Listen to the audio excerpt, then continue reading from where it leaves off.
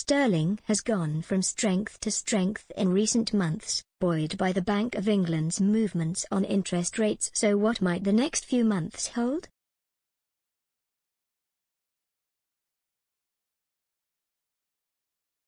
After the Bank of England raised interest rates in December, the pound has steadily climbed to now stand at 1.36 to the dollar and 1.20 against the euro. The strength of the pound can be partly put down to a difference in monetary policy, with the Bank of England being one of the first central banks to raise interest rates. Matthew Ryan, senior market analyst at eBri, said, "We think that sterling is well placed to continue outperforming many of its major counterparts in the coming months. The MPC's near-unanimous vote in December makes us increasingly confident that another rate increase is on the way in February, with one of the most aggressive paces of hikes in the G10 to follow on at least a quarterly basis through 2022.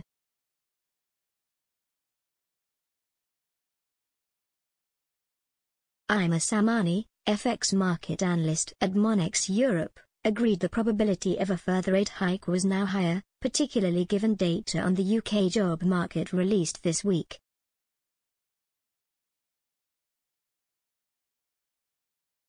The Bank of England had previously held off raising interest rates in November over fears of the strength of the job market when furlough ended. However, new stats have shown rising numbers of payrolled employees and falling unemployment.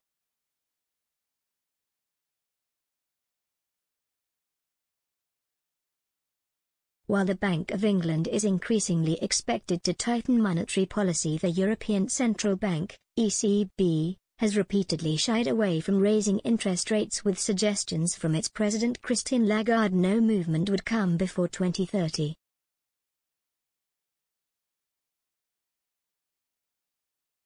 This difference has been a key factor in the differing strengths of the two currencies, which can continue if the ECB holds its current course.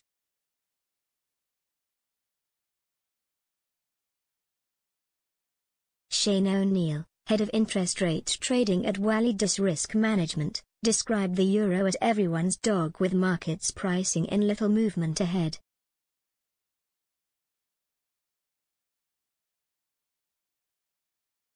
But he warned, if Christine Lagarde changes her rhetoric even slightly, the euro stands the most to gain.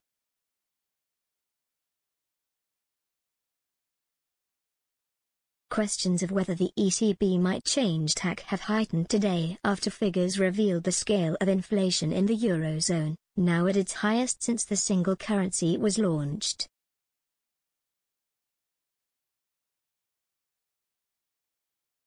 One central bank which does seem likely to follow the Bank of England's lead, though, is the US Federal Reserve, with growing speculation there will be several rate hikes later this year.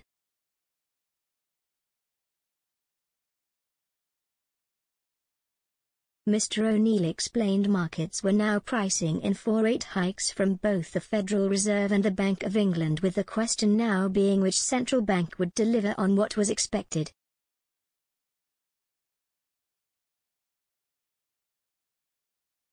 He warned that the Federal Reserve could end up out-delivering, though, if inflation begins to fall in the UK.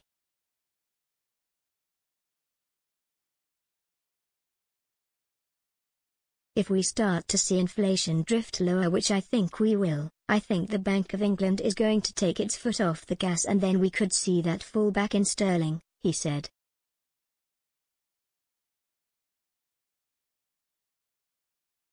The impact of market expectations was previously seen in November, when heavy hinting had led to a rate rise being priced in.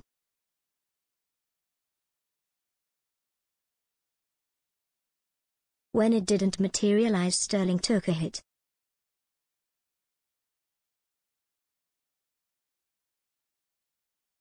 Mr. O'Neill said he was skeptical of whether the bank would get 4 to 5 rate hikes in this year, meaning while the pound was likely to rise in February, it could fall further in the year if the bank didn't behave as expected.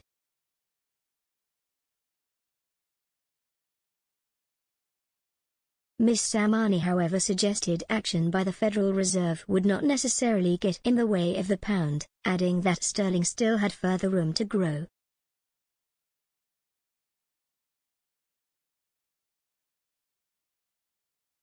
She added that the ongoing global recovery since the pandemic was also likely to continue to provide a boost.